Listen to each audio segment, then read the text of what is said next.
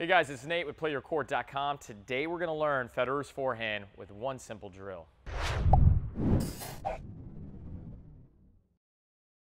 All right, we got a fun one today, guys. We're going to finally learn how to hit the Federer forehand with one simple drill. This is for Play Your Court members with a rating of 70 and above. All right, so this is a little bit more advanced. All right, if you're not familiar with the Play Your Court rating system, then check out the platform, check out the link below, and there you're going to receive your own rating so that we can pair you with competitive players in your area and you can get a rating. All right, you can get a ranking in our challenge league, so definitely check that out. Let's jump right into it. What are we talking about with the Federer forehand?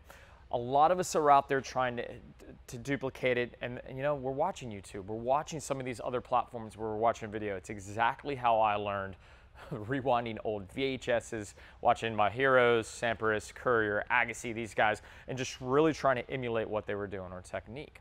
All right, fortunately, I have a little drill today that's going to help you feel it. All right, and so what's happened is some of you out there, you've learned kind of the traditional way to hit the forehand, and it's a little bit dated to where the racket's moving all the way back, strings are the way facing the back court. All right, and from here through that pendulum, we're finding our power, our pace, our spin.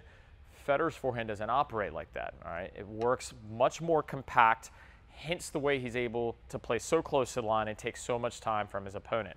So what we're going to have to do here is get two rackets. All right, our first racket with our dominant hand, we're going to hold in a semi-western grip or an eastern grip. All right, if you're like Fed, you got the eastern grip, whatever it is, that's fine, but make sure you have that grip.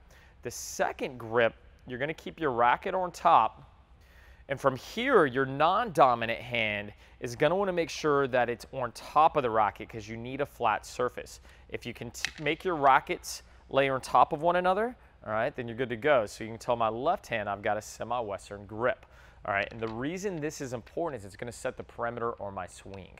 All right, so as I take the racket back, I get my two L's that we talk a lot about. This is the power position. And from here, because now my left arm is creating a perimeter, it's not going to allow me to go as far back as I may normally prefer, right? I'm not going to be able to get there. From here, I'm going to start feeling the two rackets dropping. I'll go ahead and tuck, enter extension and the lag, and from here, I can fire away. And this racket here, we'll just pull in like we traditionally do with the non-dominant arm, ensuring that we don't over-rotate. So one more time, we're putting the two rackets together, our two L's, we're going back, we're dropping the racket, and we're working through. All right, so let's put it into action now and take a look at what it looks like hitting a live ball, and this is absolutely something you should try. Just make sure you have two rackets, and then we can start fixing that forehand and get it firing a little bit more like the mighty Feds.